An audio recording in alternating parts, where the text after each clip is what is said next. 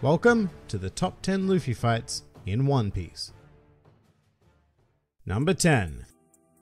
Luffy vs Enel. Kicking off this list on a high note, we have the conflict that served as the climax of the entire Skypiea saga. Luffy vs Enel is actually a very unique piece of combat and quite unlike most of what we're going to see here today, because it's a bit of an odd pairing. On the one hand, you have Enel, who up until this point in the series was more or less completely untouched, with the exception being hit by Wiper. However, the one natural counter to his absurd abilities just so happened to be this rubber boy, rendering Enel unable to truly fight at his maximum potential. But at the same time, Luffy wasn't able to steamroll Enel either, because his godlike opponent had access to what is still to this day one of the most potent uses of observation haki we've ever seen, which made it nigh on impossible for Luffy to actually hit Enel for quite a bit of the fight. So our combatants were at a bit of an odd stalemate until Enel finally used his devil fruit in a more creative manner, choosing to seal Luffy's hand in a ball of gold and effectively forcefully remove him from the battlefield. However, in doing so, Enel also sealed his own fate and eventually copped his own giant ball of gold straight to the body, ending his tenure as a villain. But of course, my favorite moment is the fact that Luffy used this finishing blow to ring the golden bell of Shandora, thus killing 3 birds with 1 stone, fulfilling Wiper's desire, Cricket's curiosity, and Enel's much needed defeat, all at once. It was a wonderfully conducted battle and something that I very fondly remember to this day.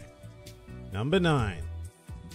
Luffy vs Gecko Moria. Traveling to the Florian Triangle now, we have the deciding conflict of Thriller Bark, in which Luffy solos a rather foolish but incredibly powerful Gecko Moria. So of all the fights on today's list, this is the one that reminds me most of a video game-like boss battle. It's a very typical final level boss absorbs incredible power, becomes big beast thing, and you just have to casually take care of business. Although I suppose the best part about this fight to me is that it is a race against time. I mean, it's clear that Luffy is superior to Moria in this form, and if it was a battle of attrition, then Luffy would take it no contest. However, he is charged with defeating Moria before the sun rises, which if he failed would not only kill him, but a huge chunk of his crew as well, due to Moria having stolen their shadows. So as much as we're never quite on the edge of our seats in regards to Moria being a real threat, the intensity is there through the time aspect. And due to that, Luffy also uses some fun techniques designed more to extract shadows, and it's just a really nice spin on the typical final fight of an arc.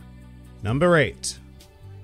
Luffy vs Arlong. Stepping even further back into the days of East Blue, this battle is one of the crowning achievements of the era. I have to say that I think I find this fight so satisfying largely in part thanks to the dramatic stakes that Oda had set up in terms of Nami. It's very difficult to think about this conflict in isolation, and whenever my mind wanders to Luffy vs Arlong, Nami's pain and suffering always comes with it. As a result though, every hit Luffy lands on Arlong strikes me just that little bit harder. It's more satisfying to watch Luffy beat up the evil shark dude, much more so than most opponents, because the emotional release is almost euphoric, and that final move, knocking Arlong through several floors and destroying the entirety of Arlong Park in the process, is a marvel of visual storytelling in my opinion. What really gets me though is Luffy's speech about not being able to wield swords, cook food, navigate the ocean, or even lie, and then his profound resolution that the one thing he can do is beat Arlong. That gives me chills every time I think about it. Plus, somehow, this fight also contains a whole ton of levity, with Luffy doing weird stuff like putting Arlong's teeth in his mouth, so it has literally everything: action, comedy, and drama, all at the highest levels portrayed in the series at the time. This was the beginning of the golden age of One Piece, and one hell of a fine fight even to this day.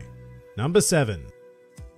Luffy vs Doflamingo. So what isn't to love about this? Dressrosa was an awfully long slog, but getting to this point in the arc very much made it all worth it. As one of my favorite characters in the series, watching Doflamingo going up against Luffy at long last was a fantastic treat, and plus this was also the very first time we got to see Gear 4th in action, which was probably one of the most hype events I can remember in my entire history of reading the series weekly. Also, like the Gecko Moria fight, Oda also chose to imbue this clash with a time-sensitive element, being the point at which the birdcage would close and kill, I think, literally everyone. And after an arc that had taken some painstaking time to introduce us to literally everyone, this made the stakes pretty damn high. So much so that the end of this conflict had to take place in the air, and that King Kong gun was just perfection. In the manga anyway. I will say that it was a bit disappointing in the anime because they did that thing they do where they artificially extended the clash to the point where it lost all impact, because, you know, it should have been punch, break, swift defeat. Kind of like what happened to Shiki in Strong World actually, but instead it was like punch, block,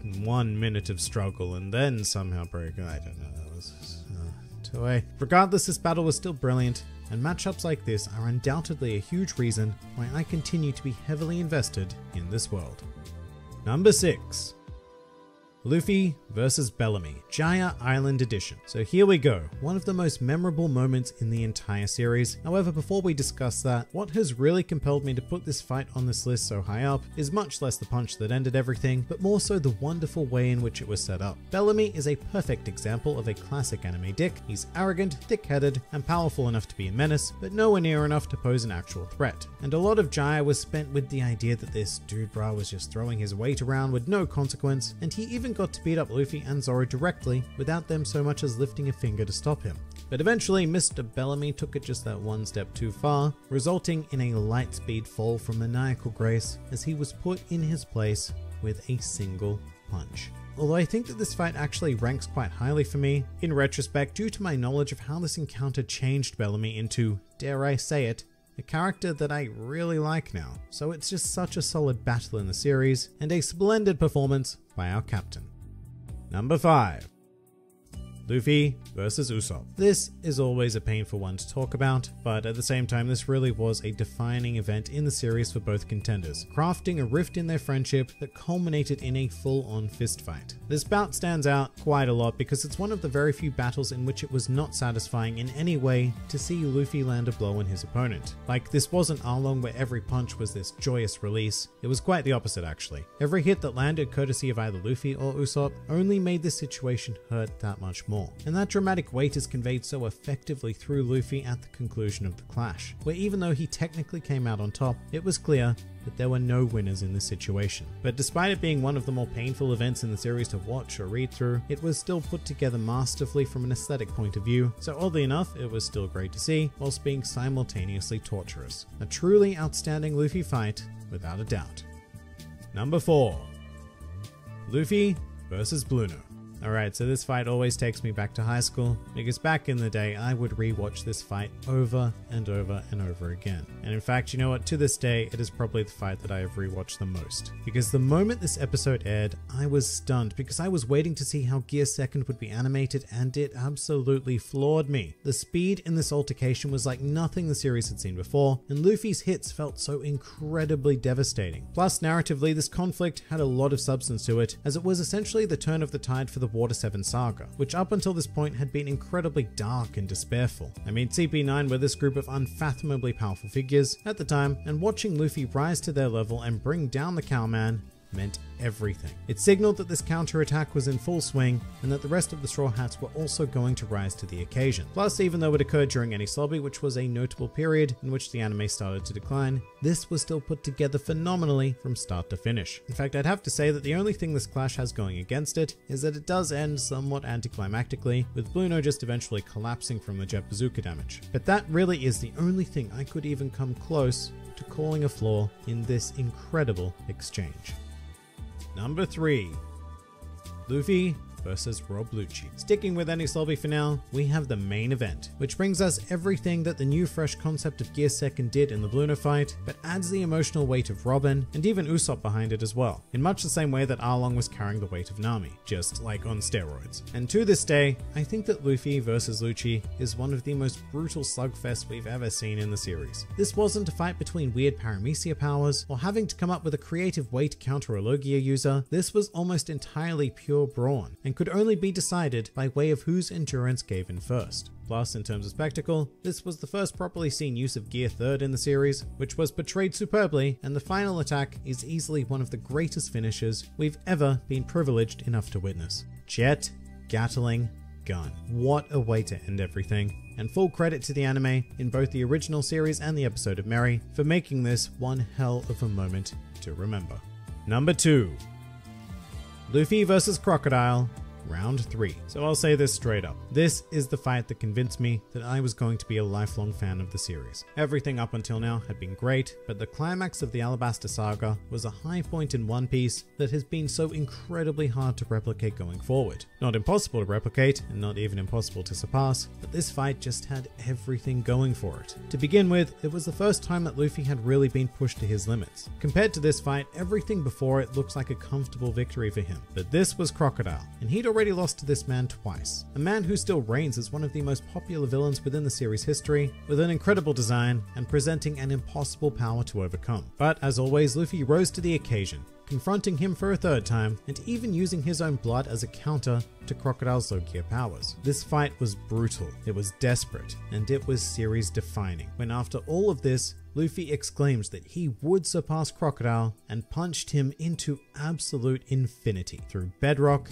and beyond, saving not only the kingdom of Alabasta, but also his dream of becoming the Pirate King. From start to finish, this battle is engraved in my mind, and yet I should point out that we still haven't quite reached the pinnacle of Luffy combat. Number 1. Luffy versus Katakuri. Alright, so despite being the number 1 place, this is a bit of a weird one, because when I was reading this fight weekly, I was a bit hot and cold on it, as you can tell if you rewatch my chapter reviews. On the one hand, I love the artwork and the choreography, and in that respect, I think that this battle stands out as one of the greatest in all of Shonen, let alone One Piece as an individual series. What I didn't like at the time was, well, the time. It took an awfully long time to complete, reading weekly, and there were points where it just didn't feel like it was getting anywhere. But in retrospect, that was very much the point. The idea was to showcase Luffy in an extended bout, getting crushed every step of the way in pursuit of acquiring a new skill and eventually trumping his opponent, not through strength, but through sheer force of will. And a lot of people will argue with me about this, but to this day, I believe that Luffy could not have won this fight with power alone. Katakuri trumped him in every aspect, but what Luffy managed to do was so much more impressive than simply beat an opponent. Luffy managed to change Katakuri's entire being during this fight and flip his way of life on its head, simply by refusing to give up against an opponent who clearly outclassed him. And yeah, I know it's not quite as simple as that. That's why I have a whole video explaining this fight, which you should absolutely check out. However, there has never been anything like this in One Piece before, and I highly doubt that we'll ever see anything like it again. This transcends the concept of a fight by entwining physical and psychological combat. Physically, Luffy lost, but psychologically, he won. And of everything on this list today, this display is what makes me truly believe that Luffy will one day, against all odds, become the Pirate King.